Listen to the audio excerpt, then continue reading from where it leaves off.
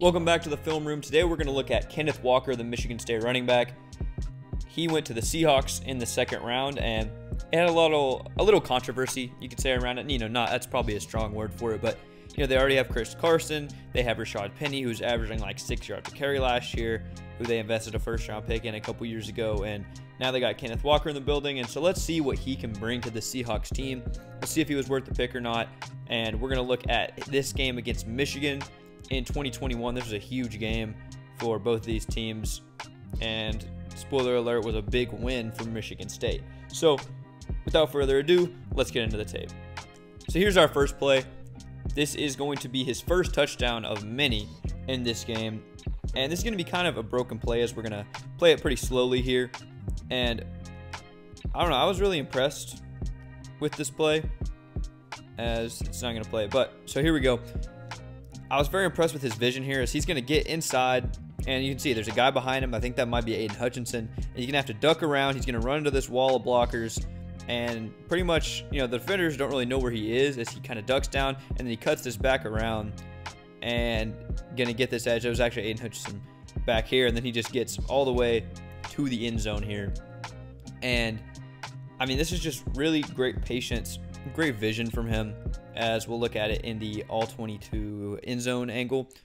And I don't know, he can do this a lot, and we're going to see that today.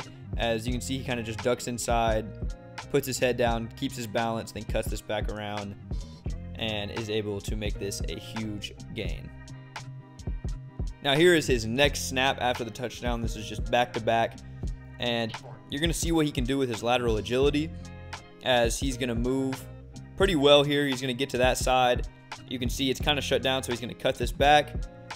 Boom, get across, and then there's Aiden Hutchinson, future number 2 overall pick. Boom, out of his way, and then he's just going to get this edge, make another guy kind of duck inside. So he kind of baits, he likes to bait these defenders in and then cut back across their face. And you're going to see from this angle, I mean, this is a ridiculous run from here. And I mean, this speed and acceleration obviously are incredible, but look at it from right here. This should not be a play that he's breaking out of. There's the future number 2 overall pick, projected number 1, Aiden Hutchinson. Good linebacker, number 12. I don't remember his name, but he had a good game this game. And then he's just going to completely bait him in, get around him, make him fall, and knock this other guy down with him. Then he's just going to get past this guy with that jump cut and just show off that speed to the end. Here's our next play, and you're going to see the defense isn't really set here, as all these guys are just kind of standing around. But we're going to be able to just see his pure speed to the edge here, as he's just going to bend this angle and get in for the easy touchdown. Kind of a weird one. You can see there's a flag, but the touchdown still counted, at least as it looked on the scoreboard. And I don't know, again, this is impressive. This is kind of a weird one since they weren't set, but I like this play from Walker, and again, that speed really translates, I think. Now here's our next one. This isn't really a big game, but it showcases his ability to just kind of duck through gaps, as we're going to kind of see him just move here, duck in, and then, kind of use some contact balance to stay up. Just a couple yard game, but we're going to see this ability applied a lot more later. But this is just kind of a good prelude to what he can do, and just how he can kind of duck, jump cut, and just kind of hop between steps to really keep his explosiveness through every play. And here's a goal line play, just a similar example of what I was talking about here. You're going to see it looks like a pretty good gap. You can kind of see, it looks like he could probably get right up there between this tackle and this guard, but it's going to close off pretty quick, and he's not going to be able to make it there. And they're going to make contact before he crosses the goal line. It's really hard to tell here, so we're going to get to the other angle, and it's going to be a touchdown, because, I mean, his contact balance is, again, ridiculous. As you're going to see, he gets this snap, and then boom, this defensive tackle has him completely wrapped up right here. And you think, this is probably over, but look at what he does with his lower body strength, that his knees are just going to absorb this dude on top of him. And you can just see his core strength. I mean, just all of that, and he's going to stay upright. There's another guy. I mean, he's just kind of in this. I mean, you can see his bend. He's like doing, almost like he's like sitting in a chair here. And then he's going to just stay upright, going to keep his legs moving, and then just let kind of the push of the line and let his body just kind of get carried into the end zone. That's just another incredible play from him, and very, very impressive. Now this play is from the 4th quarter, and MSU is down 8. They need a touchdown to stay in this game, as they've kind of been fighting to come back for most of this. And we're going to see here, what he can do, as right here, this guy's penetrating on him. This guy's holding the edge pretty well. And this looks like this guy's probably going to get a TFL, but he's going to just bend around that guy and then cut straight up field. Put this guy, just make him fall flat down on his belly. And then look at this speed to get to the next level. And it's a touchdown to tie the game after a 2-point conversion right after this. Again, I mean, just this explosiveness is, I think, pretty special. And he just, I mean, this is a really good defense that he's doing it against.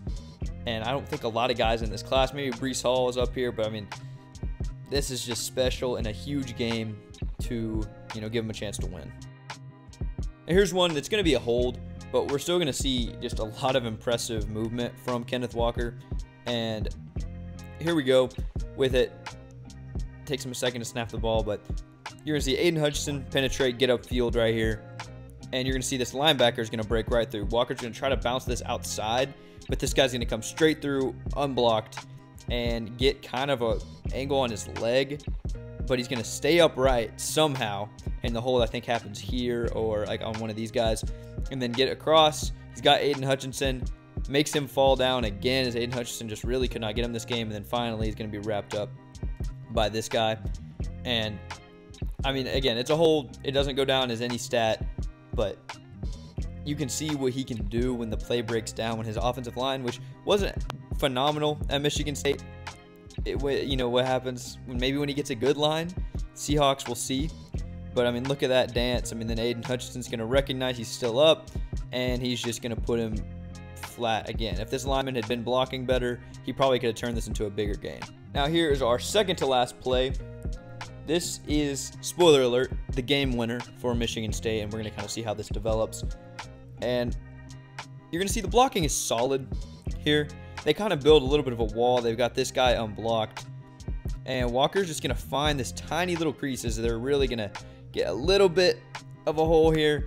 And then he's just going to take this to the next level. And, you know, that's going to ice it. That puts him up. Look at it from the other angle. And it gets more impressive from there. I mean, he's just pure explosiveness, and you're going to see what he can do with his feet. So he's going to get through this gap, boom, and then just his feet take him the rest of the way. This safety has a pretty solid ankle, but he's going to jump out of this ankle tackle and like land sideways and then keep his speed and get into the end zone. Another incredible play from Kenneth Walker, and that pretty much wins the game for him. Now here's our last play. They're just trying to run the clock and really ice this game here at this point, and they're just, you know, pounding it downhill to Walker. And we're going to see on this play where they almost mess this up. So here they get snapped, boom.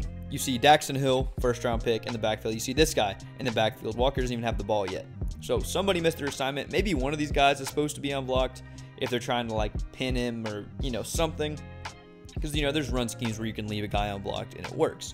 But right here, this does not go as planned. And the last thing you want is, if you're Michigan State, is for your guy to get thumped in the backfield, because that's how you can fumble. More likely than anything else, if he just gets the ball in his hands and then boom, gets hit by a defender or two defenders, his fumble likelihood is probably a lot higher than if you just, you know, got it up the middle to him pretty easily. So this is a big mistake from Michigan State. But, I mean, look what he can do here. And we'll just play it, and then we'll look at the other angle. That spin move puts him on the ground, and then he's going to get, you know, a couple yards. But the yards don't matter. It's just, you know, avoiding this big hit.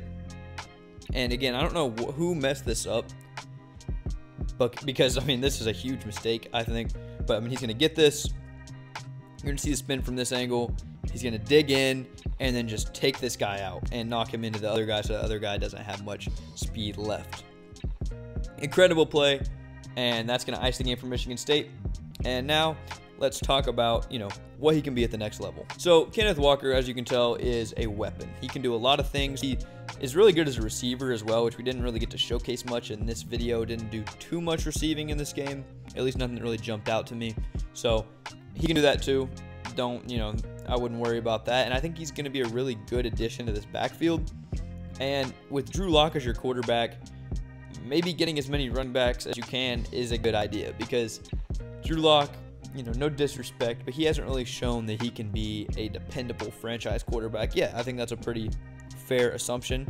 And maybe Pete Carroll just wants to run the ball and run the ball well all season, so you might as well bring in you know, 2-3 guys that can do that. Chris Carson, I think his health is a question mark, so that definitely contributes. But if he comes back healthy, if Kenneth Walker's healthy, if Rashad Penny is healthy, you can get all these guys maybe 10 touches a game, have 30 runs per game, and you can do a lot with those carries for these guys. So Walker is special, and I think he's going to be really fun to watch at the NFL level.